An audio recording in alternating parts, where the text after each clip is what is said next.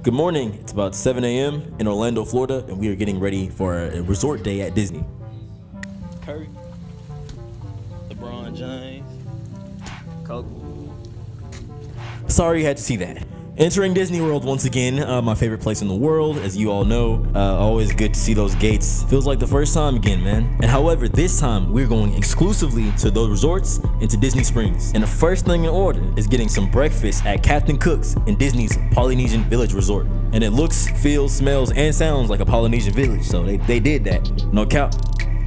Captain Cook's wait time was maybe 6 minutes. Order came fairly quickly, so thank you for that very much. I've been watching Disney reviews for a long time, and they rave about the Tonga toast, so I've been waiting for this for a long time. I'm very excited, y'all.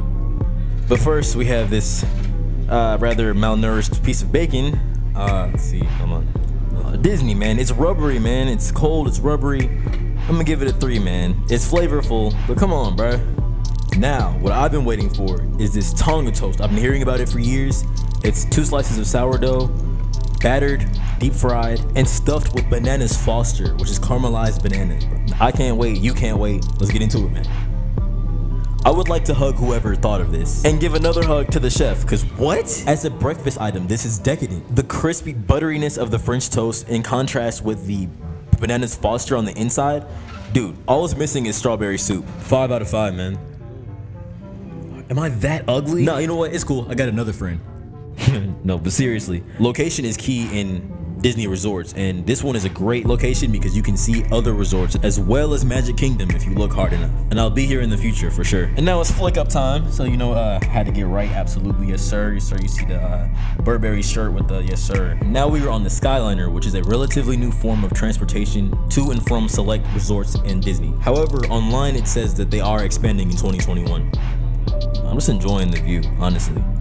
And on your right, you can see the Art of Animation Resort. But the first time I ever stayed at Disney, it was at Pop Century Resort. So I had to go back in there and see if there were developments or anything.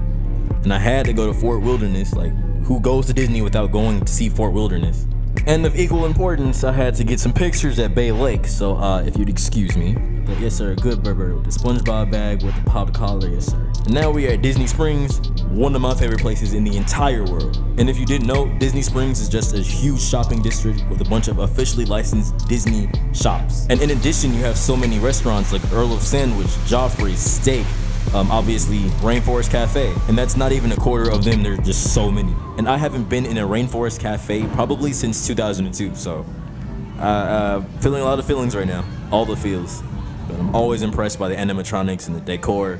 This is always dope. And I'm gonna eat here later, I promise you. I promise I'm gonna eat here later. But right now, we're gonna be eating at Paddlefish, which is a 3-story boat in Lake Buena Vista. And if you look close, you can see the amphibicar, which you can ride for about $100. 1 blue strip. And right here, we have the crab fries, which is a bunch of blue crab on top of fries, garnished with chives and Louis sauce. And before you ask me, I have no idea what Louis sauce is. All right, here we go. First bite. Let's get it, man. Praying for the best. Okay, you know what? It's good. Everything is fresh, but the Louis sauce throws it off a little bit because it's creamy and cold and tangy. 3 out of 5. And for this course, we have another culinary creation with claws called the lobster corn dog with sweet chili aioli on the side.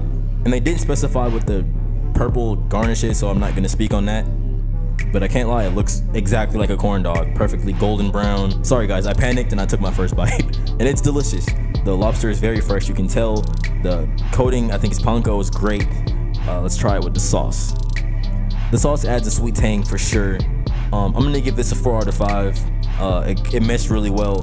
And definitely get the sauce when you come. And now word around town is Ganachery then reinvented the s'more, so we know we gotta see what's up with that. I mean, it looked good. Let's see how they come. Okay, so it's like a little factory. They're making it in my face. That's dope. And you got the, whoa. Oh, is it a marshmallow patty, bro? And he find it up too. I need it about as brown as me. That's how I like mine. There you go, lay it down, yes sir. Oh, it's another piece of chocolate. Is he gonna burn it? Yup. This is like an art. I can tell this is art. I really appreciate the time they put in. So a little more salt, yes sir. Just gonna bring it home, man. You know, final stretch. Yes sir. Yep. Powder. Whoa, that's creative, man. That's super creative, bro. For real? Wow. Let's get straight into it. I'm not even about to do the introduction. I can't wait. You can't wait. We can't wait. Let's go. Wow, this is slightly heavy for for a s'more. By the way, the graham cracker is soft. This isn't the typical kind. So without further ado, I am genuinely angry at how good this is. 5 out of 5 out of 5 out of 5. If I could give you 10, I would. Like, my channel, 10. No cap, I've never had anything this rich in my life. And the salt makes it gourmet.